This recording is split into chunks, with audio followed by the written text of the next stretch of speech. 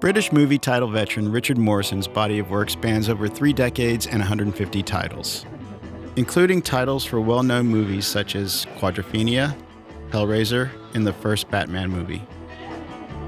Richard is now a creative partner at the vibrant London-based animation and mixed media production studio Thing One.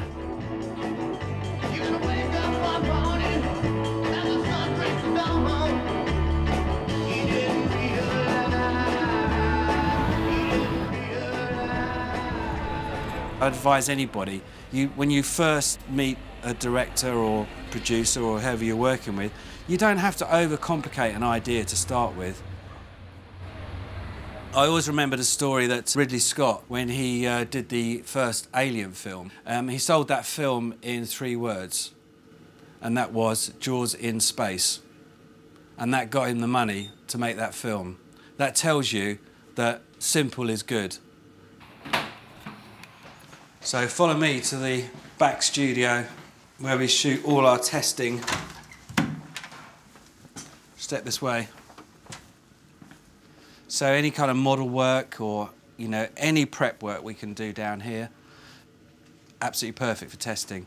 Because I'm a great believer that once you've gone past the storyboard, the great thing to do is to actually make a little model. It just tells you so much because it's a physical object. And the more physical you are with texture, smell, you're using all of your senses, it's feeding subconscious information into you, which all helps, as you move through an idea. It's that thing of going back to being a child, and you get a piece of plasticine and you make a horse. It doesn't matter how good the horse is, it's the fact that you're engaged in that process.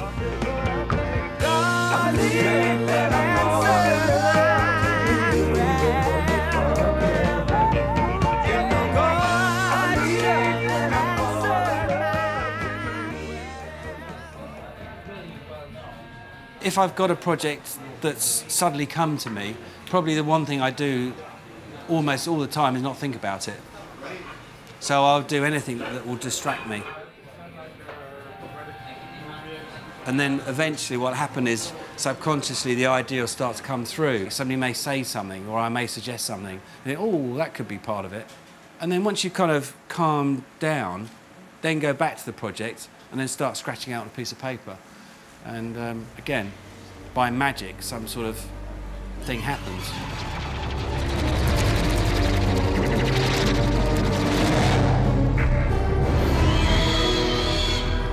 In the old optical process, it was very much kind of shoot it, wait till tomorrow and have a look at it.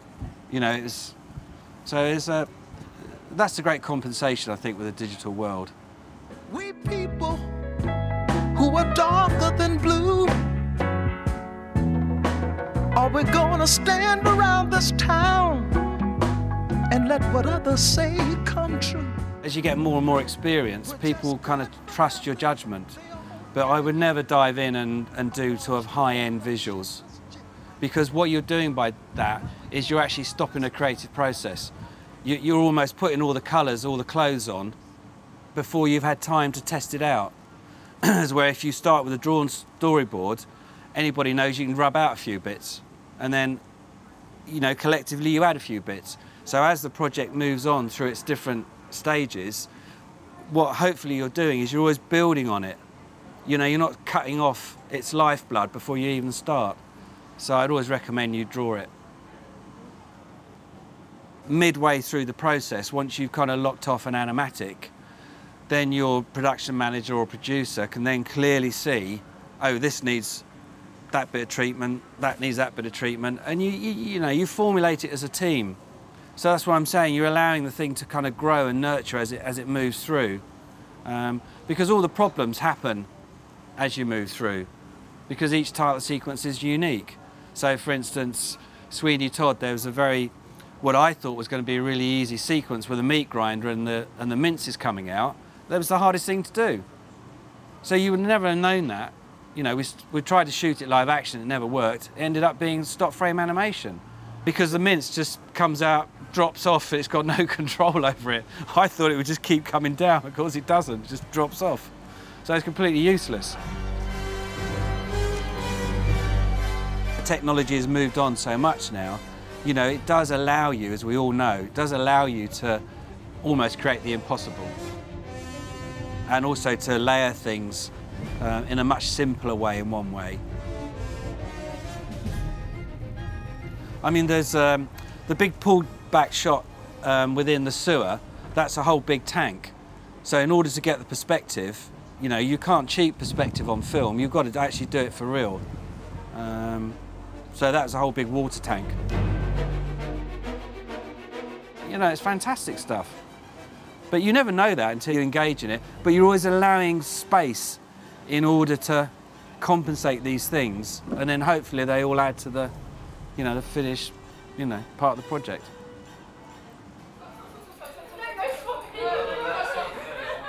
What I thought would be quite interesting, because there's a lot of young designers here, young directors, I thought it was fun to actually share the experience. So although it wasn't a pitch, because Tim said, no, there's no pitch, Rich, you know, I'd like you to do it, I just thought it might be good exercise internally, just to see all the different ideas that could come up with inside thing. And we ended up with, I don't know, probably about 10, 12 ideas.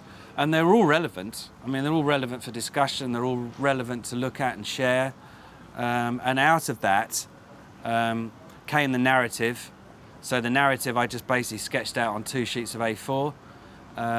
Shai, one of our other designers, he's got a very good kind of photographic-y background to him, and he came up with a very good kind of textural colour palette of how these sort of buildings like behind us, how they could look.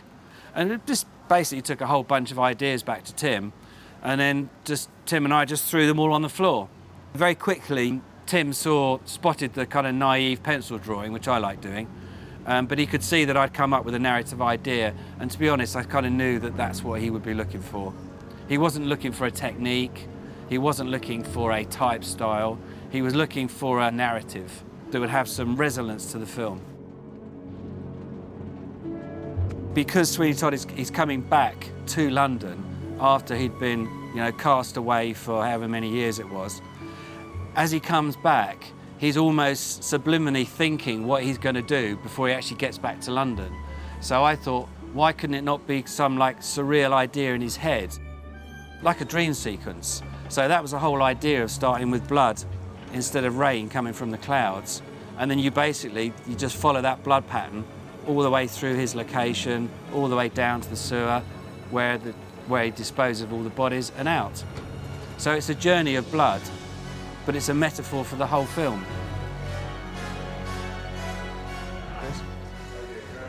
Yeah, still hot down here then? Yeah. We're now in the engine room. This is where most of the technology is. So it's all compositing, animation, After Effects. So it all goes on here. It's the bit I hate most. Because I can't touch it, you can't feel it. It's already now inside something. So it's more of a kind of, again, it's all down to communicating your vision and getting it across to whichever particular artist is doing what particular function. I think the technology is fantastic, as long as you use it in the right way. It won't give you an idea, but it sure will make things happen a lot quicker.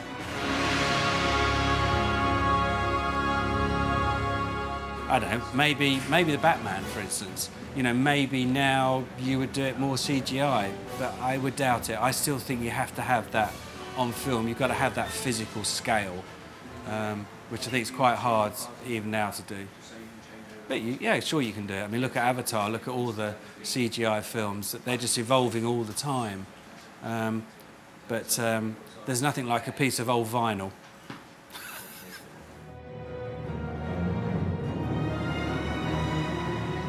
I keep saying this, but I love the whole experience, you know. And I just hope that the technology doesn't suddenly start to drain off, you know, more and more of the whole physical experience. Yes, you're still going to come up with the idea, which is a great experience, but in the process of creating a finished piece, there's so much interaction, you know, with all sorts of people, which I hope doesn't go.